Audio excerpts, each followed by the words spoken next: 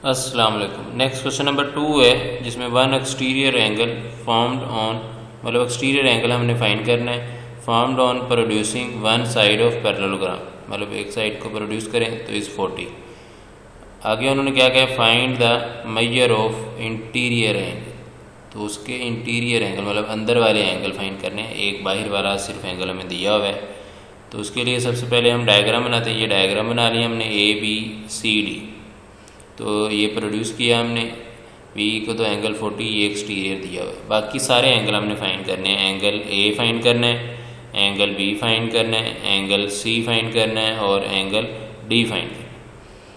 तो अब हमें पता है कि जो एंगल A है, जो एंगल A है वो हमारे पास किसके कांग्रुएंट आएगा, कांग्रुएंट आएगा हमारे पास एंगल CBE, एंगल CBE के। अब इसमें रीज़न क्या आएगी हमारे पास, कॉरस्पॉन्डिंग एंगल्स। क्या रीज़न आएगी, कॉरस्पॉन्डिंग एंगल्स। रीज़न देना इन क्वेश्चन में ज़रूरी होता है। तो ये एंगल्स का सिंबल है, तो उससे तो एंगल A की वैल्यू हमारे पास फाइंड होगी, ये वैल्यू थी 40, तो 40 डिग्री एंगल A आ गया हमारे पास। क्या आ गया, 40 डिग्री एंगल A आ गया। अब हमें पता है कि एंगल A और एंगल C, एंगल A और एंगल C ये भी दोनों आपस में क्या हैं, कॉन्ग्रुएंट। ये भी क्या है, कॉन्ग्रुएंट। और रीज़न क्या आएगी, ऑपोजिट एंगल है। अब पैरेललोग्राम में ऑपोजिट एंगल इक्वल होते हैं, मतलब वो भी कॉन्ग्रुएंट होते हैं। तो 40 इक्वल टू की A की वैल्यू 40 आ गई, तो एंगल C जब वैल्यू पुट हो जाती तो कॉन्ग्रुएंट का सिंबल इक्वल में शिफ्ट हो जाएगा। किस में शिफ्ट हो जाएगा, इक्वल में। अब हमें पता है कि एंगल A और एंगल D दोनों को ऐड करें तो 180 आता है, और जिनका सम 180 हो एंगल का उन्हें सप्लीमेंट्री एंगल कहते हैं। क्या कहते हैं, सप्लीमेंट्री एंगल कहते हैं।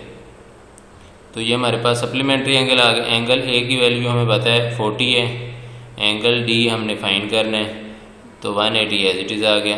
40 उधर जाके क्या हो जाएगा, माइनस, एंगल D फाइंड हो जाएगा। एंगल D की वैल्यू आ गई हमारे पास 140 में से 40 माइनस करें तो वो आ जाएगी 140, और उसके ऊपर डिग्री भी लगा देंगे, ठीक है।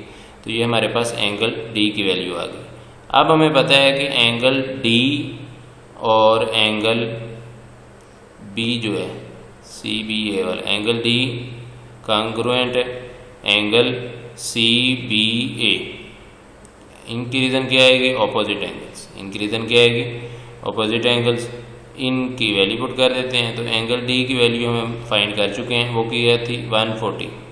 वो क्या थी हमारे पास 140 इक्वल टू क्या आ गया, एंगल B, इक्वल टू क्या आ गया, एंगल B।